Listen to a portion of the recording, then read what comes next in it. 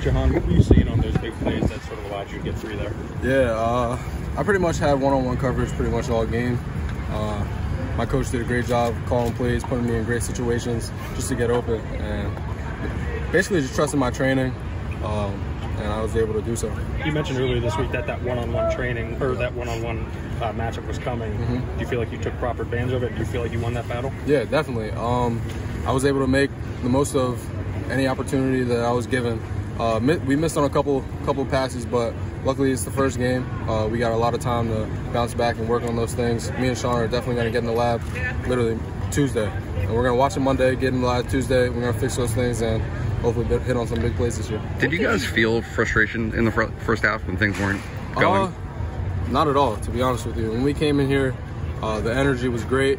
Like I've been saying this whole time, like this team, like we're so close that like we won't allow ourselves to get down. Like when we see someone down, we're picking each other up. This team is just so close.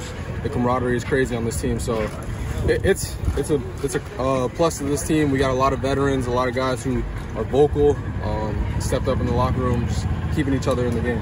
What was halftime like? Because you guys were like 50 yards and kind of looked like a rock fight. I mean, what was said? How was usage in that moment? We were kind of beating ourselves a little bit. That's what Coach, I know Coach Stubbs was preaching to us. We were beating ourselves. We just had to stay in it and make plays. Whenever our number was called, we just had to make plays, and we were able to do so in the second half. Going into halftime, we knew that we hadn't played our best football yet, and we were able to come out in the halftime, use some tempo a little bit to help us get a little boost forward. You mentioned back at Big Ten Media Days that Coach Yurcich has an answer for everything. Yeah, literally. What was the second half? I mean, Sean said it gave him a big boost of confidence knowing that, you know, you guys were going to take those deep shots even though the first half wasn't pretty. What did that mean to you? That's huge to me. Like I said, he's literally a mastermind. He has an answer for every situation we're in. He said in the locker room that he's got us, and we had his back. We knew he was going to put us in great situations to make plays, and that's what he did.